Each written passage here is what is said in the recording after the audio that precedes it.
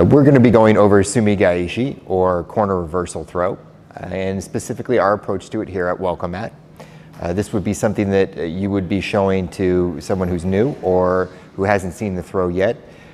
Specifically, we're going to be showing a approach to it that we use here, and we start with a little bit of a different grip than you might have been used to seeing. It's a 2-on-1 grip or a sleeve and shoulder grip rather than the standard kumikata. We just find that it's a little bit easier to execute this particular throw with that grip for newcomers. And as they get more used to the throw, we go back to the more standard grips, kumikata and high shoulder grip.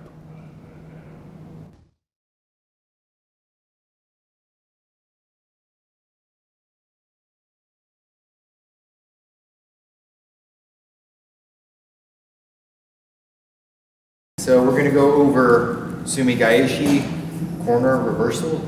So a lot of people get this interchanged with Sumi Gaeshi, and honestly, I mean, it's really, really similar. So it's easy to get them overlapped. But if you want to be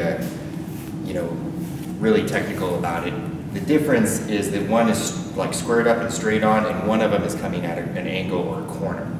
Okay, Sumi Gaeshi is the corner one. Corner reversal. So the easiest way that we find to do it is from like a 2-on-1 grip. And you can do it from a standard 2-on-1 like here, or we can get, a 2-on-1 with a back grip. I prefer it that way because it helps. Let's do that one for these guys. I think it'll be good. Yeah. Cool.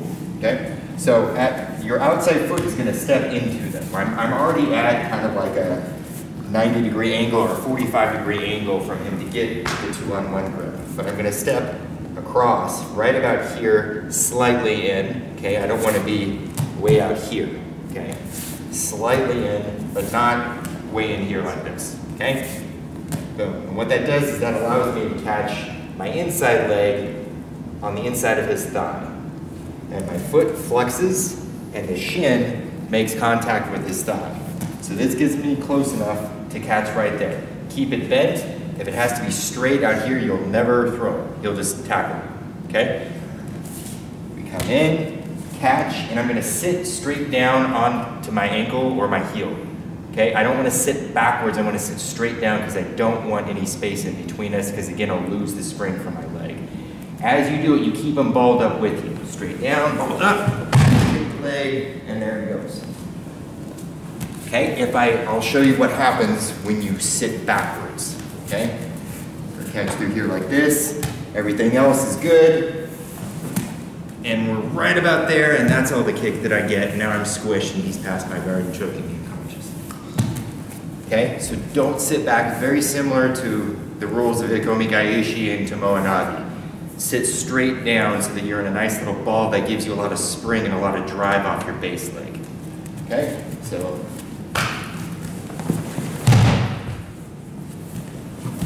Okay, everything just like you guys were doing, and Steve made a comment about the knee, and Derek had made the comment earlier about arching your foot back, okay?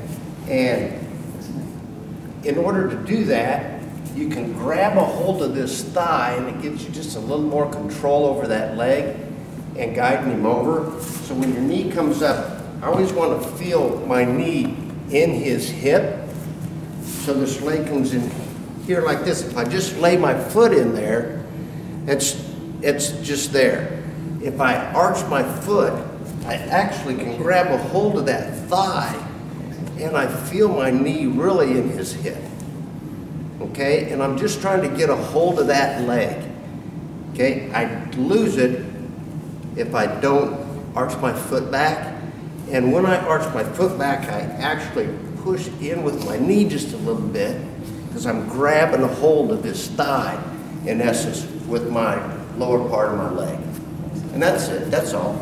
And it does two things. It makes me sit whether I want to or not, because when he pushes his knee that way, sideways against my hip, that's popping my knee forward. So it goes like that. And then the second thing is it straightens the knee so that now you don't have to hop around as much or cut as much when you actually do the kick. You want your leg pretty straight, your kneecap pretty much straight this way so that you can kick, so that you get as much force as you can to get the guy over. But when you do it this way, you can literally just sit straight back and kick, because I've moved my knee now straight in line with where I wanted. Can we Just guys by that. demo that? That's just, one of you guys demo that to show.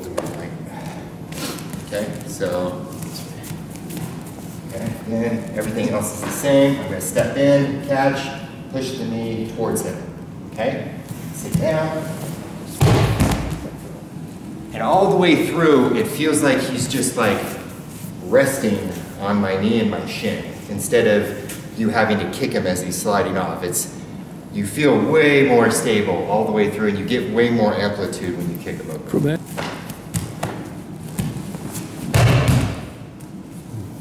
Where your heel was at.